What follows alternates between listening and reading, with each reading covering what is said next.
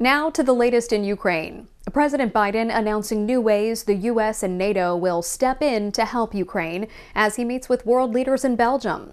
This as Ukraine's president delivers a stark warning to NATO. Help us or you could find yourself on the receiving end of Russia's aggression.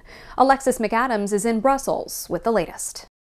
President Biden is here in Brussels meeting with NATO leaders. This comes as the United States has now announced they'll accept 100,000 Ukrainian refugees.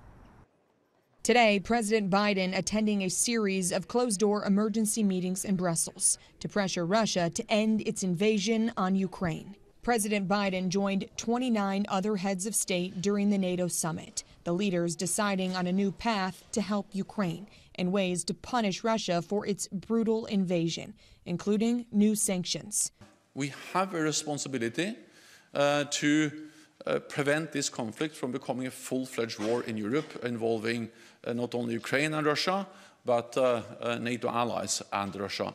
World leaders also discussed ways to reduce Europe's dependence on Russian gas and how to deter China from helping Moscow. Ukrainian President Volodymyr Zelensky addressed the group via video chat.